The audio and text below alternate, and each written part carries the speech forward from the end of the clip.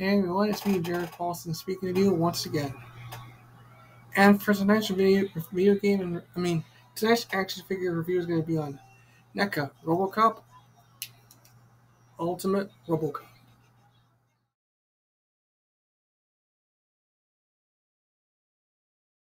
Let's take a look at the figure itself. Now, I know Robocop ever since school. You may know who he is, but I'm not going to fully explain who he is fully. If you have seen my previous video about Robocop, please look at the previous video. I'm doing this review for Robocop because there's a new Robocop game coming out next month called Robocop Rogue City, which takes place between the events of Robocop 2 and 3. And that's the game I'm going to get for my birthday this year. So, yeah. You may know who Robocop is, but I'll explain fully if you haven't known it at all. He is a cyborg police officer who is formerly policeman Alex Murphy, who gets killed by Clarence Boddicker and his gang in the first film. Alex Murphy is dead, but Robocop, however, was born. Here's the accessories for Officer Murphy. He has his data spike hand, which was used in the first film. You hack in computers, do video recordings, etc. Blast effect for his Auto 9, which we'll get to in a minute.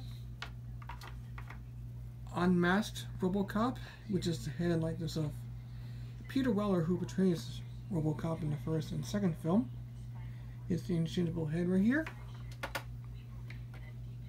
His Cobra assault cannon, which is used from Clarence and his gang, and used to take down the Ed 209 to get into the police, to get inside OCP.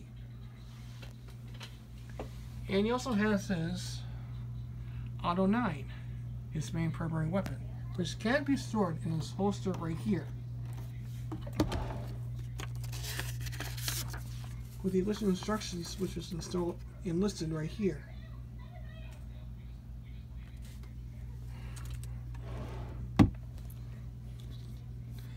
Lastly, articulation.